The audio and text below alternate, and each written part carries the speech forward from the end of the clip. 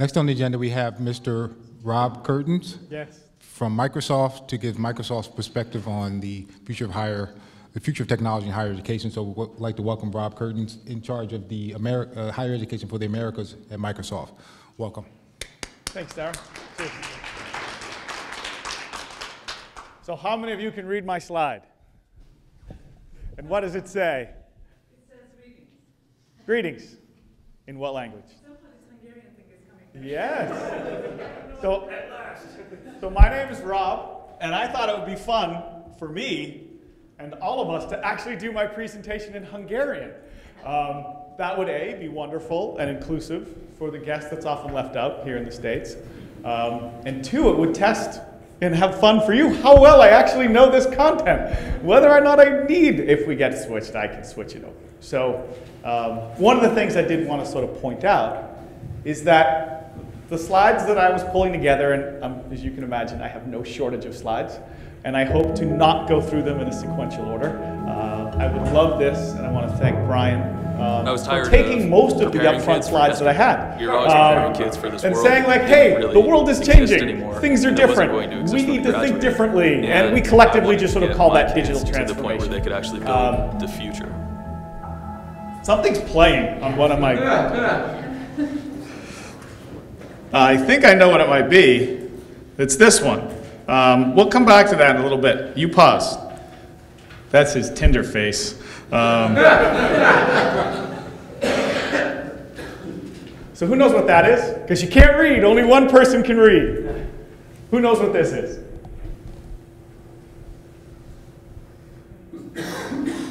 What does it say? Well, it says the name of the city at the end. It's the coronation of Pope Benedict in 2005.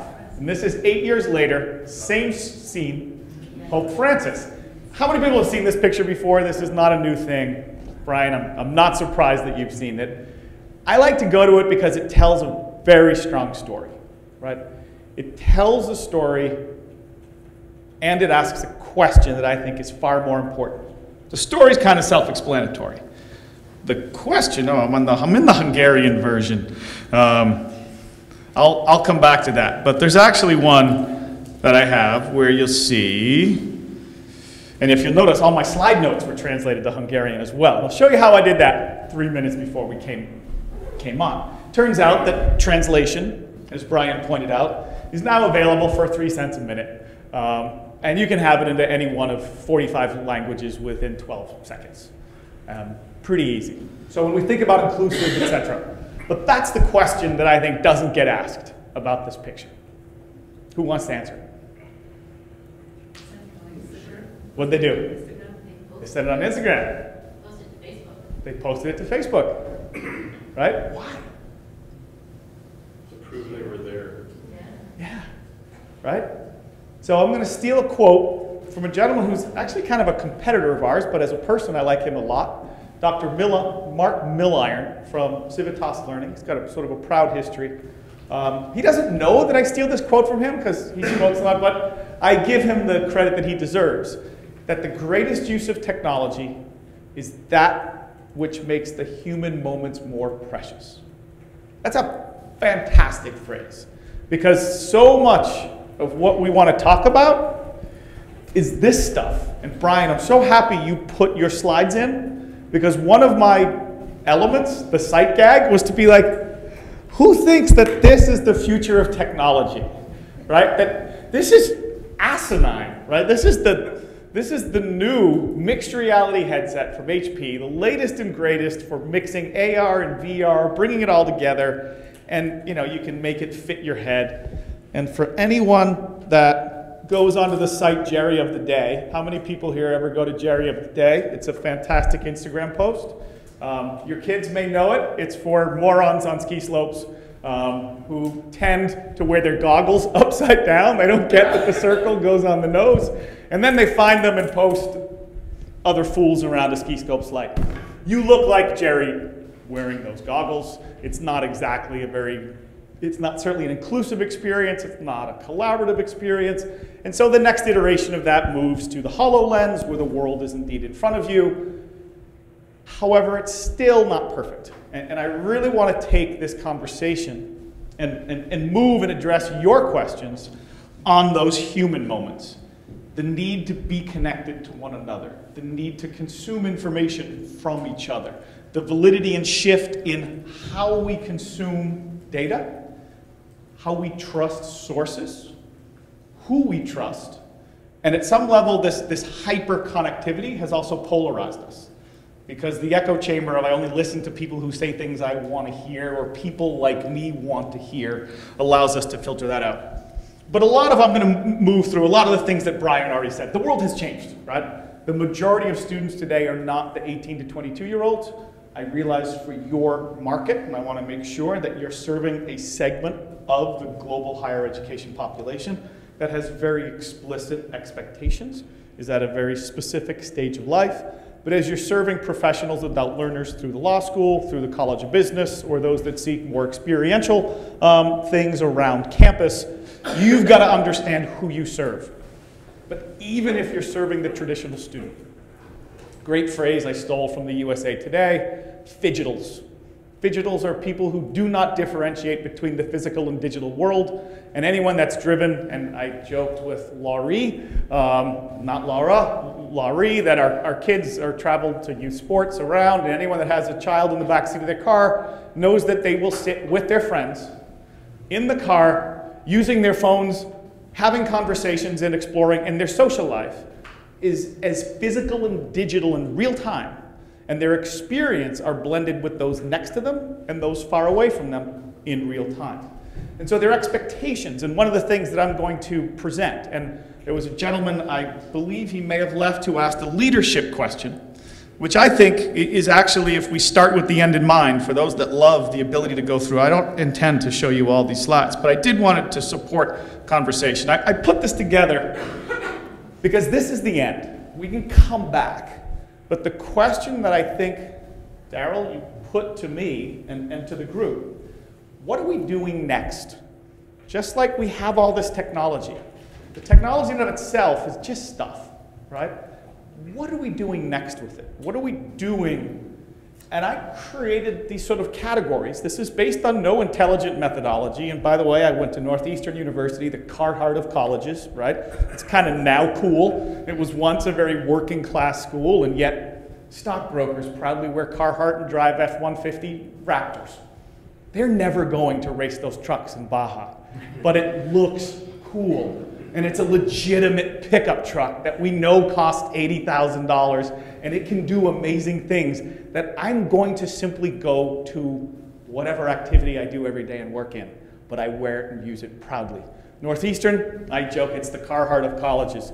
It's now a cool brand. It's the F-150. But when we think about digital transformation and how everything that Brian talked about, intelligent services, very personalized expectations, the power of cloud computing to give us scale that was previously unimaginable, creates a set of challenges, frankly, around trust, right? A set of challenges around, well, you now have more data about me.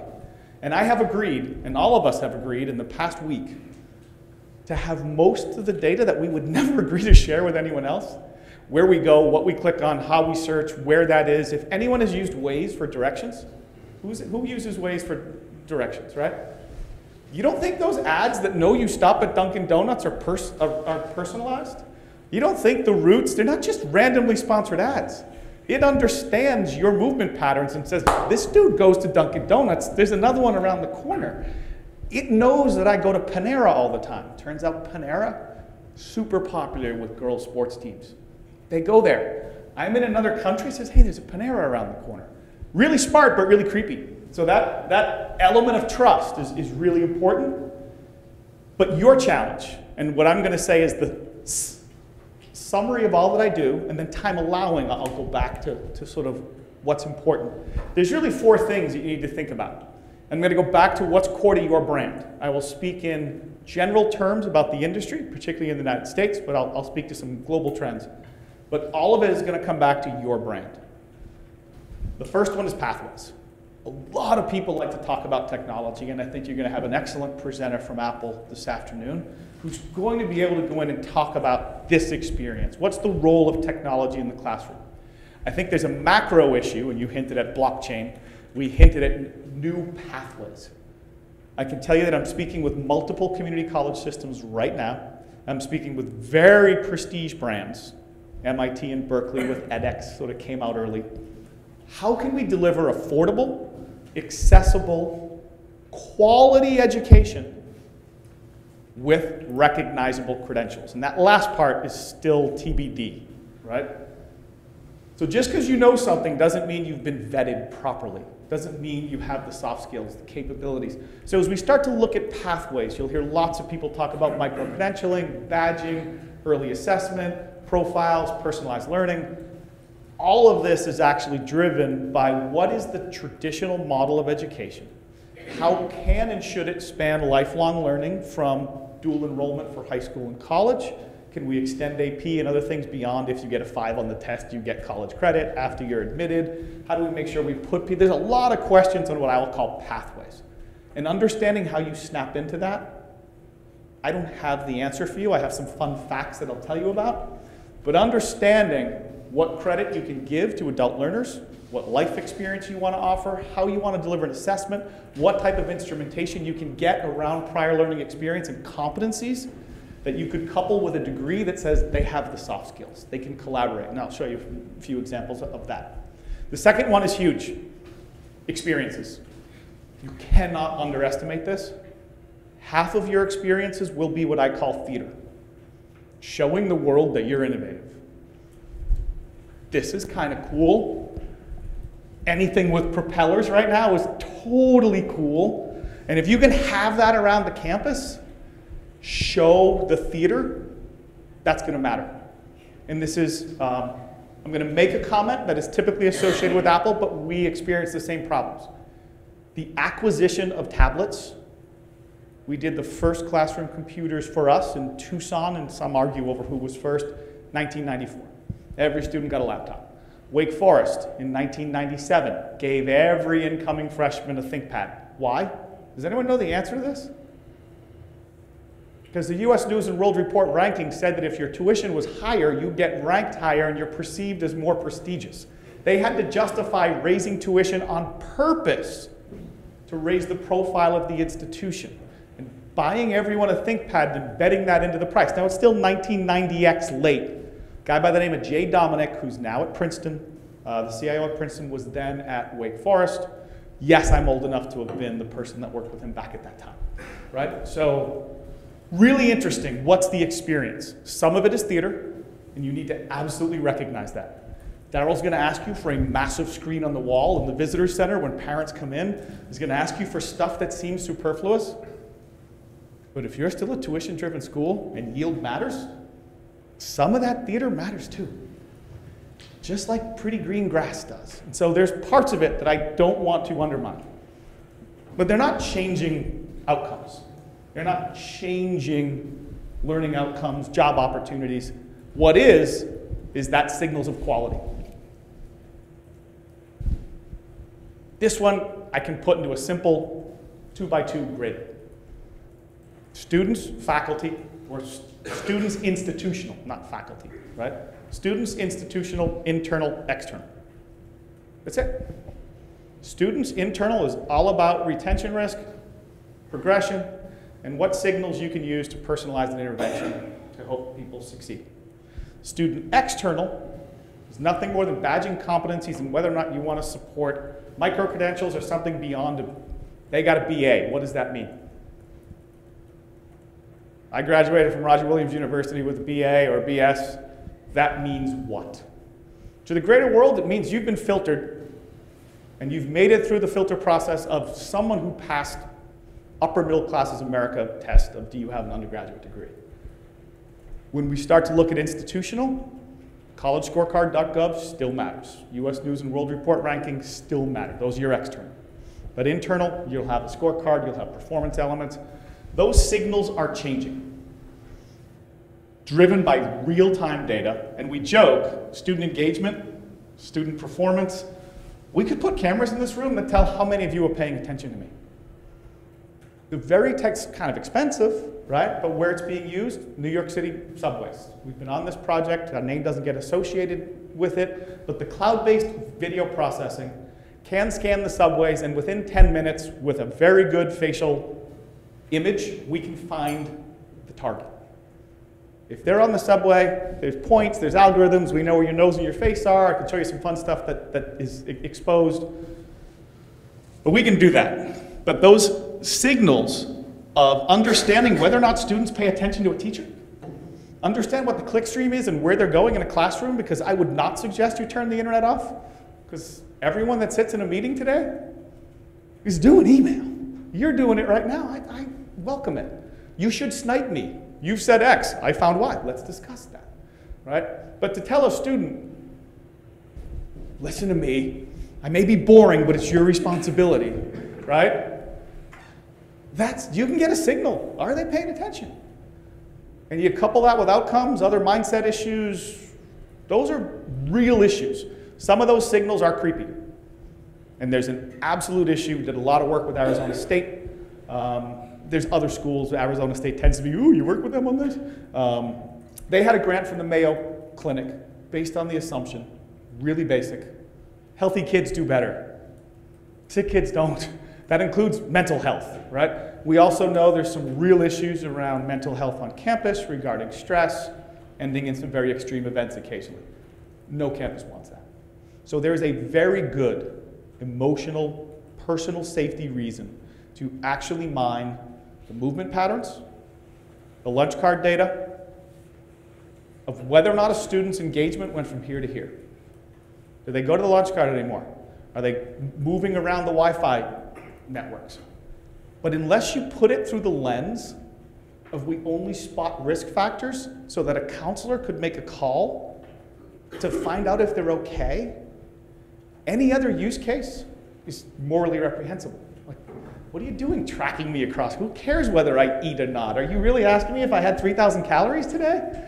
And please, Brian. There was an interesting study last year from a mental health clinic where they massively surveyed all of their patients and their activity over social media. And they were able to build a predictive model that gave them about 90% certainty if a given person was going to self-harm or attempt suicide. And by looking at social media feeds. Yeah. So we'll walk through some of the technologies that make that real easy. In this case, it was mostly generic social media that they had some filtering on. Sentiment analysis built in? Yeah. Yeah. Yeah. I mean, very basic analysis. Yeah. But also drawing on a lot of their psychology treatment and all records of that. And then using some basic devices, not many mobile, a lot of lockdown desktops. Yeah. But this is the question: if you have that power to literally save someone's life, in the case of Mayo Clinic, to intervene in a student's, change a student's life at a radical level, would it be unethical not to use it? So I'm going to give you the counter to that, and I want to encourage others because my slides are less important. Your thinking is what's important. There's an old adage, or I shouldn't say old, there's a retail issue, that if you sweep your sidewalks, you're actually taking responsibility. You've therefore shown responsibility and you're liable if they slip. If you don't sweep your sidewalks, that's a public way, you've shown no effort, you're not liable if they slip. Apply that to this issue. So the less care we show, the better we are. From a risk standpoint. Yeah, which is, well, it's best practice is how you end up in litigation, because and in a lawsuit, I'm going to do just that. Somebody's going to say, you said you could predict my kid's behavior, and Brian said, we always know what's going to happen, and it still failed. And now, but if we didn't do it at all, we could go, I don't know. It's just like if you clean the ice off the sidewalk all the time, then they say, well, you're responsible for that, and I assumed the ice would be cleared. Yeah. It wasn't, and I fell. Right. But if you said, we never clear the ice. But now compare that to the article of 3 students killed themselves at RWU last year. This is, I don't know the answer here, guys, right? Like, these are the questions. Please, he wants to contribute. To build on that one, because that's the day job lens for me. Yeah. You have advisor early warning and alert systems. You have meal card activity. You have if they're going and swiping into the gym or not. So, the very simplistic, not a lawyer. What did we know and did we act on that information or not is a higher ed systems perspective of taking attendance in a class. How long are they logging into Blackboard? There's implications about once you start tracking it, if you're not acting on it, you know, where does that line fall? So cuts across FERPA and HIPAA and all the things that we I think that has to be very insidious too. I did some installs at a large banking system where we were tracking the behavior of employees. I mean, not for any nefarious reason. It was just they were trying to track productivity and when people did things and why they did things and what their path through the building was. And when it got out, we were doing that, it immediately turned into this horrible, you know, oh, they're trying to, you know, track our every move. They're trying to find out what we're doing and when we're goofing off. Like, no, we're not. We're just trying to see if, you know, we should put more bathrooms on the 3rd floor because people had to go upstairs to the bathroom. And it's like, and they're like, no, I don't want to be tracked. And, you know, these employees were, you know, refusing to carry their badges and all this stuff because they didn't want to be tracked. I think you get that with schools too, even when you have the good of it. If it gets out that you're doing it, and they say, well, they're tracking how many calories I ate, and you say, well, we're not doing that because we care what you eat. We're doing that to make sure you're eating. You know, and it's like, oh, yeah, I don't want to be tracked. I don't want to be tracked. Well, it's weird. We like paternalism sometimes, and we don't like the other. Exactly. We like surveillance, and we don't like it sometimes. Please. So Brian asked me, I'm Tracy Smith, I'm the account executive for Microsoft. I think I know most of you, but Brian asked me, he said, so what's the most popular product right now at Microsoft? What are people buying? Office, whatever? I said, actually, the most popular activity I'm doing right now is outcomes and analytics in Azure. So predictive analytics in Azure. A lot of them initially right now are around requests from provosts around wanting to know graduation rates, tracking the student life cycle during their time at the university. But absolutely, the conversations lead into, well, if we're easily doing this, what if we, I just had a conversation with Jehu about this, what if we, take their student cards and kind of track where they're going and will help us manage, understand if there are any students at risk or anything like that. So it is absolutely a reality, and I wanted to bring that point up because the conversations I have are very little, not really about how's your office going, right? It's about what do you want, what can we do to help you improve? So it's pretty interesting. So Daryl, this is one great point to take. You should look at all tools. Ours are really good. This is my last slide. It was going to be a summary slide, but Brian did such a great job. I don't necessarily want to go through all my stuff that just repeats a lot of the things that he said. Because I think these conversations are super important, including that last piece, which is the others can be handled as far as pathways, a combination of publicly available technology and your policies. Experiences are clearly something within your control, and we can dive into what sets the expectation for experiences.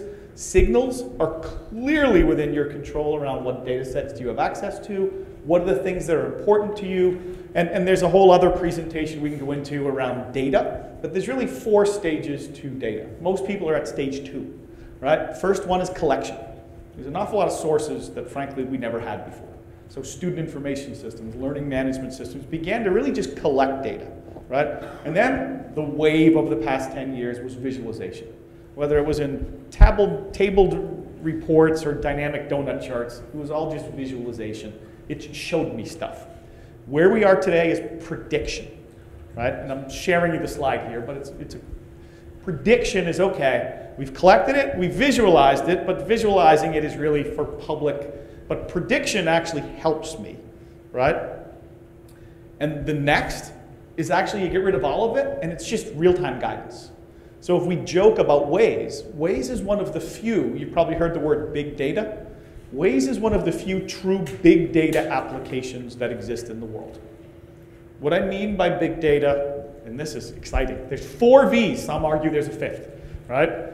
Volume, velocity, variety, and veracity, right? And there's not going to be a test on this. And these are all the elements of where it's coming from, what it's like. Think about Waze. Every single phone is generating GPS signals back in real time. It's filtering this. It's sending a mesh of data back to your phone. Why Waze burns the battery? Because good stuff's happening on your phone, right? There's a power, and yes, I have an iPhone. There's a powerful machine, right? We had another device on the Windows phones that was kind of working. It wasn't as good as Waze, right? And Waze churns the bejesus out of your battery because it's taking that mesh of data, doing real-time processing. So we've distributed processing, we've got shared data, we've got multiple inputs, and it's telling you not, this is all the things I've done to mesh that data together from thousands of GPS points. It's just said, take a left, dude, right? Like, there's a police car up there and there's someone put in a lot of traffic. Get off the highway and skip this. That's guidance, right?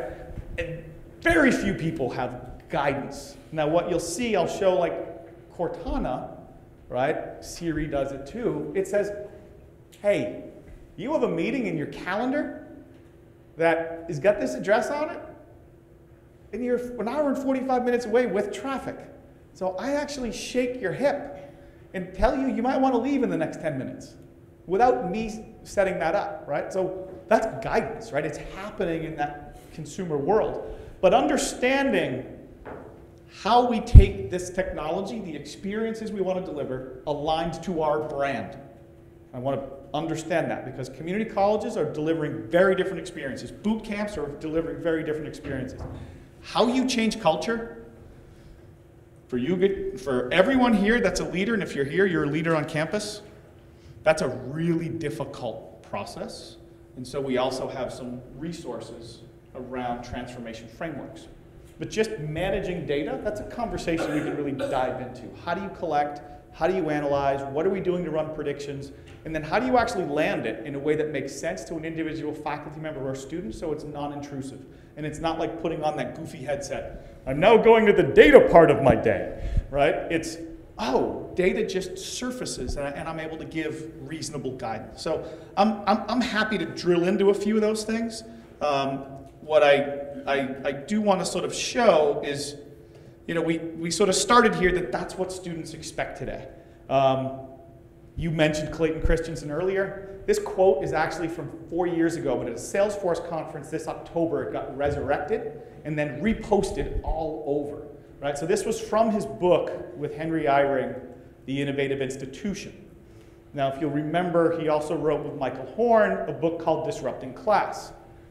Carefully worded, right? The disruptive innovation theory was about disrupting class in K through 12, but for his home environment, well, we're not going to disrupt higher ed. He chose the innovation word, the innovative university, when, frankly, the disruptive innovation theory is as applicable to higher ed, if not more so, for all the reasons Brian pointed out regarding debt, access, equity, perception of quality, etc. But this was reposted in November 2017 all over the web, but it was actually from his book, The Innovative University. A core tenet of the disruptive innovation theory. How many people have read the book or are familiar with its core concepts? There's a couple of basic tenets, and everyone talks about it. One, disruption's not an event, right? It's not like the day happens when disruption occurs. It's a very long process. Two, the people who were disrupted typically made very good decisions. This is the one that should scare you the most. In all the cases of disruption, the companies who were disrupted made good decisions for 5, 6, 7 years because it was simply better, more profitable as where the market was to stay put. Microsoft is actually put up as an example of a company who was threatened to be disrupted. And I ran our US higher ed user group circa 2005 to 2007. And one of the corollaries with the people who made good decisions is that they listened to their best customers. It's the most dangerous thing in the world you could do. You listen to your best customers. And we gathered our best customers, CIOs from a wide mix, and they told us very clearly, your licensing is too complex. You don't scale, and you're not secure. Not like we bit our fingernails, but we need better security for the inside. And in the next 10 years, we knocked those elements out of the park. We did exactly what our best customers told us to do in universities and corporate America. We made our stuff scalable. We made it easy to manage. We simplified our licensing. We made it so you just sign all people covered here, right? And 6 years later, everyone said, you missed search and music. Not one of my best customers said, it's all about music, right? They They said, you missed the whole iPad thing. No, we did what our best customers told us. And the answer was because something else happened on the other side. Those whose alternative was nothing. And that's like the third key element. Those whose alternative is nothing drive the disruptive innovation forward until it hops over.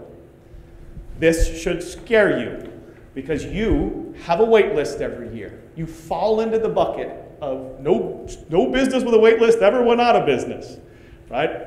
You come in, but yet in the past 10 years, we've seen a doubling in the global higher ed population and absorbed 350 million extra people. Facilities online, growth in China, India, Latin America. We're able to absorb that within the existing infrastructure. The next 15 years is going to double again to 1.4 billion. We are not going to put 750 million people in the same buildings, classrooms, and campuses. There's no capacity. Their alternative is what?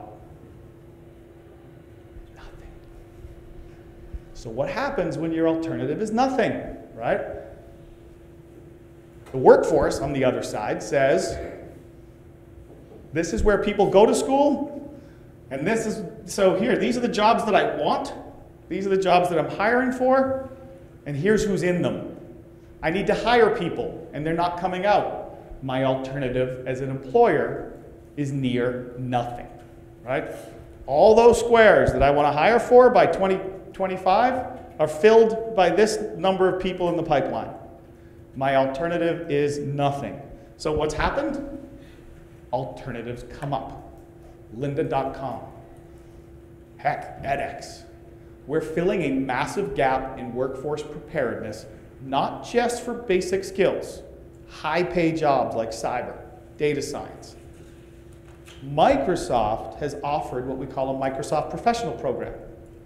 Because we're a really good company, we want to make sure the world has the ability to grow and connect. Those are all fundamentally true of our CEO.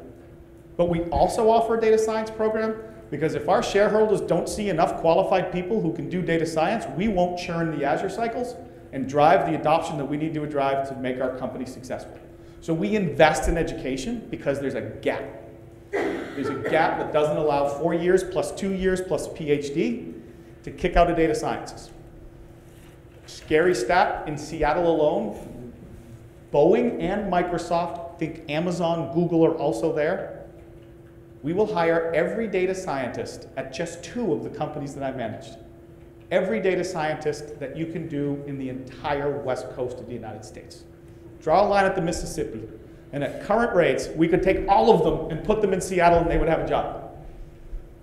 Boeing, Amazon, and Microsoft. Our alternative is nothing. We got to find something. So alternatives pop up.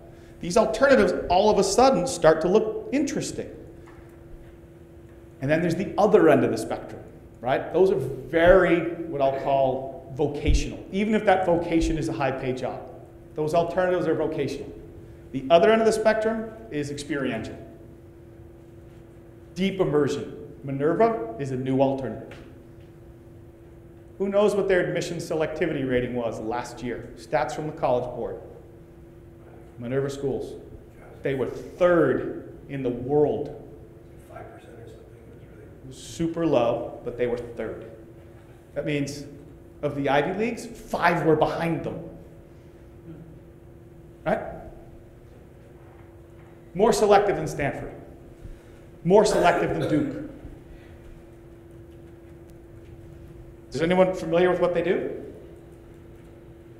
Tell us. Yeah, well, my son was on their recruiting mailing list, so I saw how they bring you in to recruit students is fascinating. But high-level multi-campus experience and students will rotate across What San cities? Francisco to Cairo to Beirut to Africa, and it's a complete transitory curriculum. Students will move and blend across. The ultimate global experience. You offer a campus abroad for a semester, Yeah. they offer the globe as your campus. Right? Now, to be fair, one of the reasons their selectivity rating is so high is their global admissions pool is massive. So while I speak with the, you should be very afraid of face, The reality is the number of US students that are applying is still super low. They're getting students from India, Chile, right, Brazil. They're getting students from around the world that are driving their admission numbers super, super high. So they get a selectivity rating.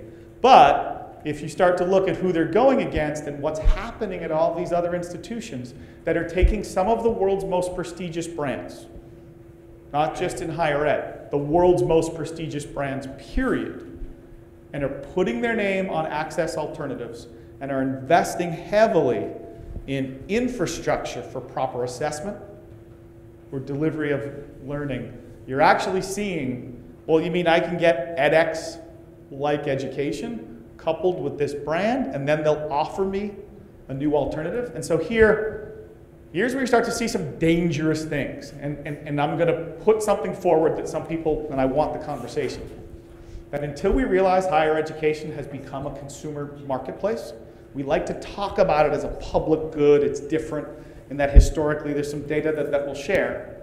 If you acknowledge that higher education is a personally funded, family financed, relatively commoditized choice where the consumer, right, has that option, you're a consumer business. No different than stacking restaurants. Some restaurants have convenience food. Some restaurants are highly experiential. It's rarely about the food. It's about the experience. Do I want in and out, basically healthy stuff? Yeah.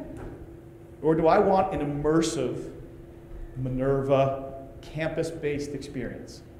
And if you understand where you're living kind of in the middle, are you a convenience-based brand, prestige-based brand, or an experience-based brand? Those are all things that are critical to how you position yourself.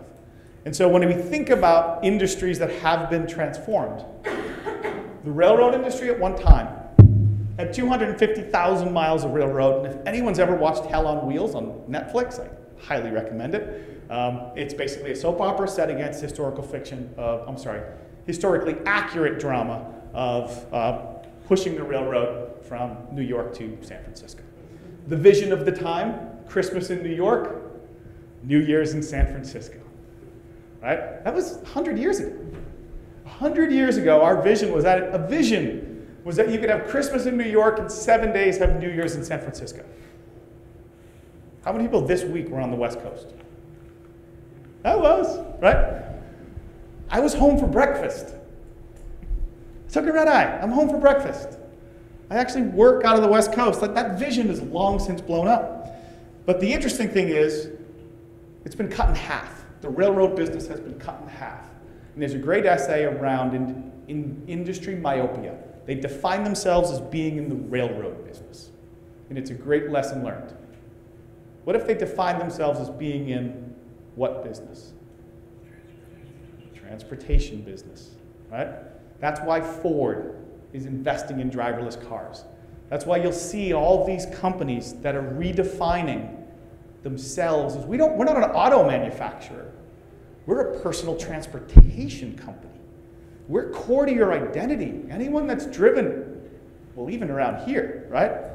You see the guy that, keys on the Chevy or the Ford logo? Like, Chevy and Ford is a big fight. That's core to your identity. What business are you in? This is a super important question for you to answer as you think about investments on campus. Are you in the business of relationships, the business of learning, the business of experiences? All of us at some level are in the business of learning. You may wrap that learning with a great network or campus experiences with wonderful athletic facilities that students love to gather around and continue both their athletic and academic pursuits. Those are important things. But what I submit, and Brian, I'd love your thought and anyone else's thought, is that one of the greatest challenges that we'll face over the next 10 years culturally is the prioritization of the shift to student-centered focus. You are in the business of learning. With all offense intended, most of the people working here think you're in the business of teaching.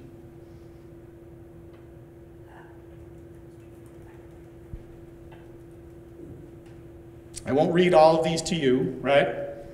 But I will bring up an interesting picture that I think we can skip forward, and then I'll come back to this, right? Let me do this. This is HBX, Harvard Business School. This is the epitome of an institution that still thinks it's in the business of teaching, right? Is that Hollywood Squares profile that great an experience for that student, right? Like, I'm a student. If that were not Harvard, I would walk away. They're in the business of relationships. They're in the business of prestige. And I would argue, having met with the admissions director, he's flat out, and this is not the current one, I sell class. It's a pretty good product to sell. And everything you do when you attend, you get that little bag that you see on planes, you know, Harvard Business School. I sell class. You got to make it through. But for the rest of your life, you're a Harvard Business School grad. But that experience is not the future of education. That is a faculty-centric, I'm the rock star, everyone look at me, horrific experience for students, quite frankly. And so what I want to talk about, and then we can cut for time. I could obviously keep on going. But as you think about it, I love this because Apple's in the room. The greatest innovation of the iPod, right? Often associated with the digital transformation of the music business, had absolutely nothing to do with the iPod. Hold on for a minute. Who here ever had a Sony Walkman? I know you did, right? It was the 80s. We talked about playlists, right? Think about the friction involved in creating a playlist. That was a true labor of love, right? And you gave it to your girlfriend, like, I made you a playlist, right? And she put that cassette tape in. It was hard. And what did you have to own to create the playlist? Albums, right? You bought the whole album, the whole thing, right? And if I really wanted to play that song, you know, the one that works for me, I had to have it, right? It's a lot of friction. What did Apple do that was brilliant? It wasn't portable music. We had portable music. It was just a horrible experience. There was a wonderful New York Times article about 8 years ago that said, look, Steve Jobs is not an innovator. He's a tinkerer. He's the world's best tinkerer. He takes existing technologies and makes them perfect. It was this really long article. It makes no sense. He didn't invent anything. Just, you know, Windows came from Park, digital music already existed. He said, this experience stinks. And what did iTunes do? Made it less stinky. I get whatever song I want pretty much on demand, right? It unbundled the album. It gave me music on demand. And for people who are unwilling to pay, if I actually need that song right now, heck, I'll pay 99 cents, right? I'll buy this song right now for 99 cents. That was huge. And I got it through a common store. And yeah, it ran on Windows, because that's what most people had then. And that actually switched people, because they got into iTunes, and now their stuff moved with them. Their equity moved with them. You might think, what does this have to do with education? And the answer is, what was the stickiest part of iTunes? Song equity. What's the stickiest part of education? Curriculum equity. So when you figure out how to unbundle the album from the song, or the degree from the competency, and you make that competency sticky, you're now my iTunes for life. And let me buy other stuff, and we'll talk about how that works. But what Apple did through iTunes is revolutionize content acquisition, distribution, and while they blew up record stores, this is really important, Apple disrupted the record store business. They did not disrupt the music industry. Just like newspapers are in a tough place right now, right? News isn't in a tough place. Newspapers are in a tough place. If you define yourself by your method of delivery, you're in trouble. Because your method of delivery is no different than Virgin Records and the Boston Globe. But if you define yourself as being in the news business, the music business, or the learning business, now let's look at experiences. The very same people who are reluctant to pay 99 cents will happily pay $299 to be at that concert. That concert lasts 3 hours. Experiences matter. I am not suggesting that this gathering of humans, where it's been said you can smell the pheromones, right? It matters. Bringing humans together.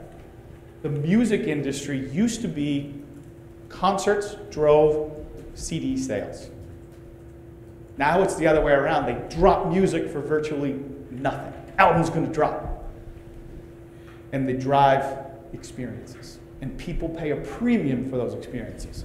So I want to be clear. I'm very bullish about the opportunity in front of Roger Williams University. You offer a wonderful experience. Just look around, right?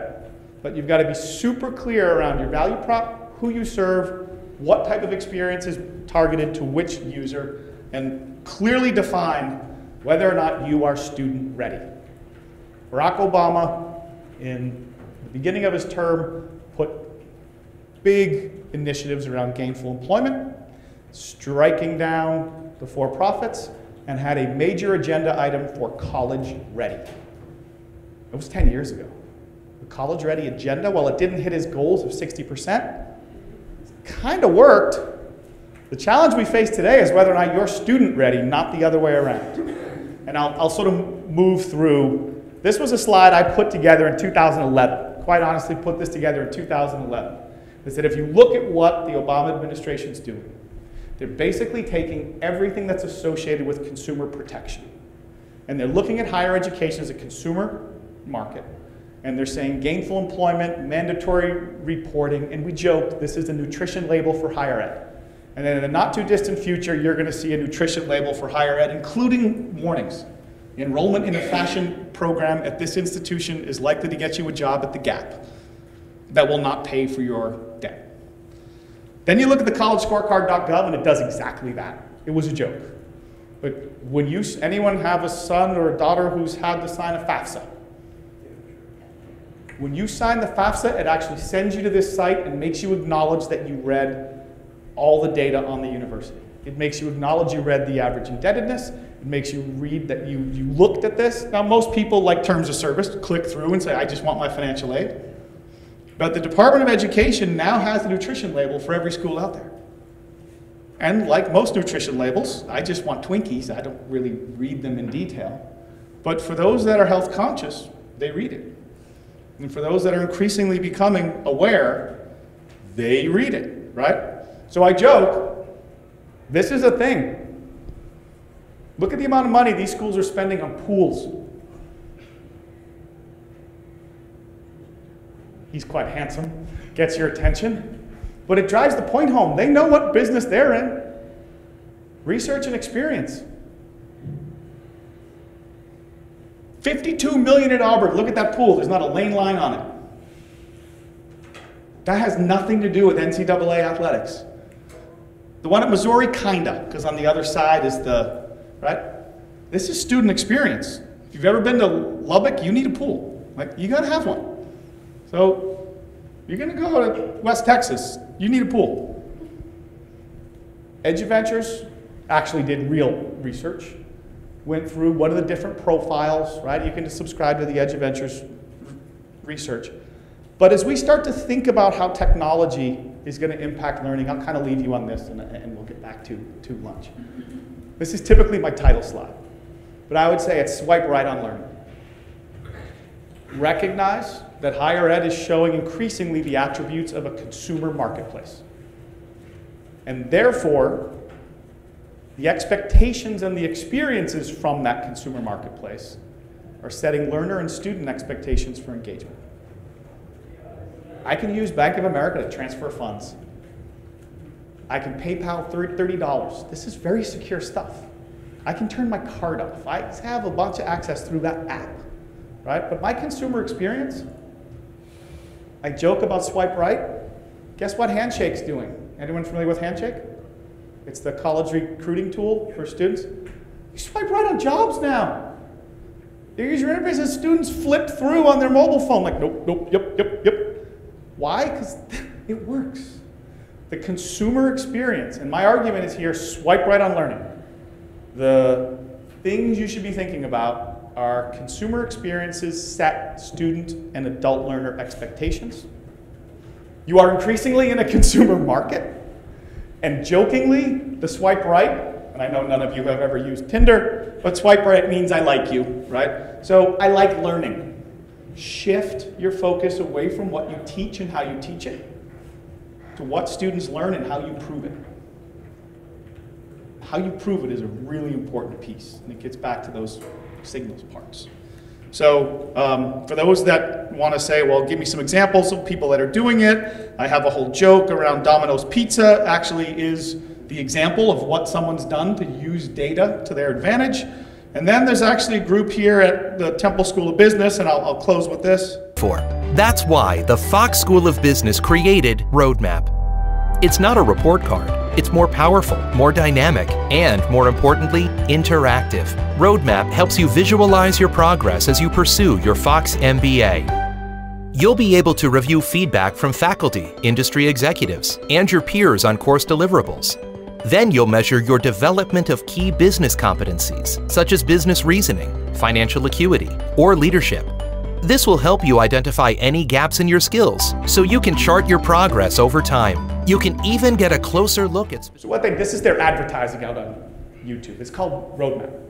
Now, you can't just go buy it and use it even though they're trying to sell it, because it's fundamentally based on two things most schools don't have. One, an agreed upon competency map that they worked. Their benefit in this case was that the employers that take Temple MBAs typically are within 50 miles of Temple itself, right? They're either professional learners, career switchers, and or career advancers. So they could get a group of 12 employers and effectively cover 60 to 70% of the destinations, right? They then created a full competency map. Simultaneously, they were going through and redoing all of their curriculum. They used our tools for those that have propellers on their head, they use SQL analysis services and integration services to put it into a data lake and expose it via Power BI and then run it through a student engagement platform so that students can now see in real time the lift that I've received. And it was the director of enrollment management who actually drove the project. Why?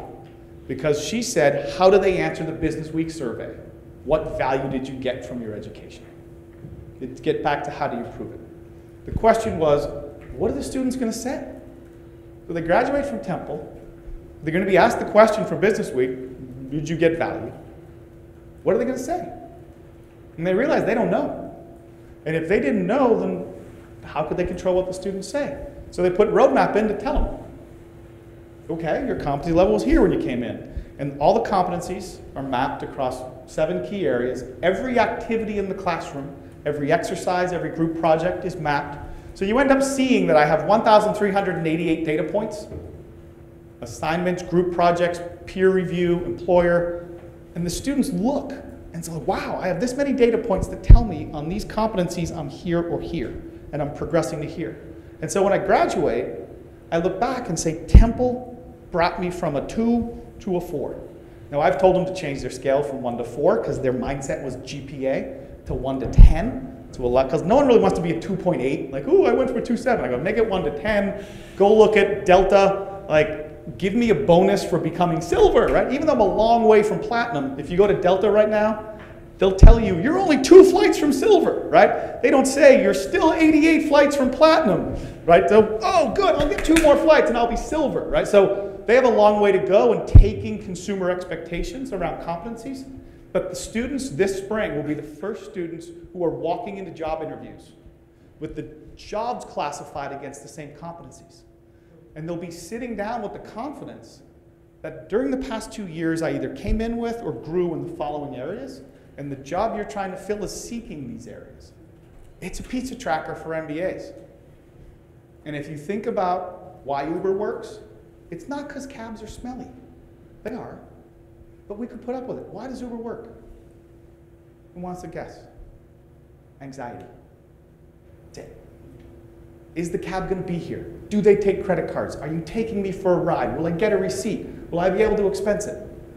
Uber solves all those problems. It's exactly 5 minutes away. It will be $37 before I hit yes. Right? I get in the car, I see my route. It sends me an email. with the route, I submit expenses. Bulletproof. That's why it's better than a taxi. In fact, there are times, and I was in San Francisco last week, where Uber was 8 minutes and there were a line of taxis right there. Right there. I took Uber. Why? Because it would go right to my credit card. I'm going to expense it straight away. And if anyone says, dude, that's like the third taxi you took in a day, you're like jamming your expenses up. I'm like, well, it was from here to here, here to here, here to here. That's why I use Uber. Anxiety. No anxiety. And if you look at all other technologies, Domino's Pizza is doing the same thing. When's the pizza guy going to get here? Please. I can't answer that last question, but Tracy Coughlin has this wonderful book on for-profit schools. And one of the key findings she had was that the for-profits completely triumphed over everybody else in higher ed in onboarding students. So the admissions process, the recruitment process, the financial aid process was insanely smooth compared to anything we would do. That's not to say for-profits weren't at times predatory and horrible. She was just looking at that one particular point. And that was one where... Who's the article? It's a book on for-profits, and the author is Curtin, Curtin. And it's a fantastic book called Lower Ed. And I mean, she's working for-profits and is now a sociologist at a different university.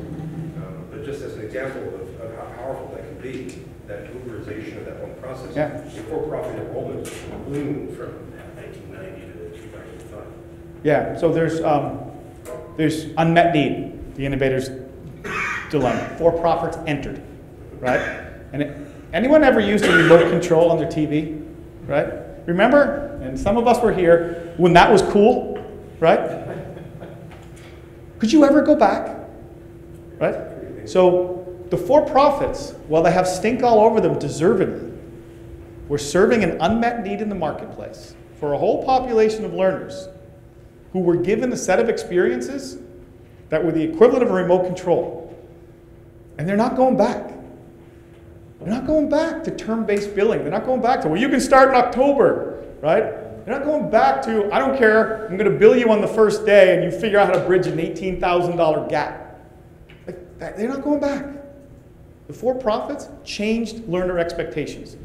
Their brand stinks. Your brand's pretty good. But if you want to capitalize on that market, you better act like they do.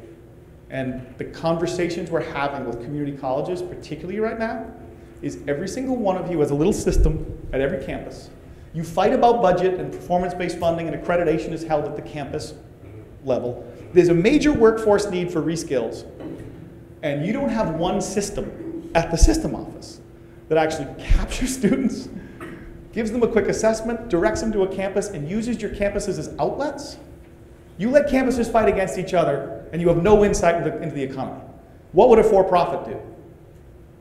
They would say, we have one system for the system, we have 27 outposts for delivery, we have the following majors, and we'll sign you up and give you credits and equity just like iTunes while you're in high school. We'll let you build a profile while you're at work, and then we'll mine that and connect you with all the offerings that we have across our outlets, whether they're online or next to you, or if you travel, you're in Mobile and you want to be in Birmingham on Thursday, take a course there.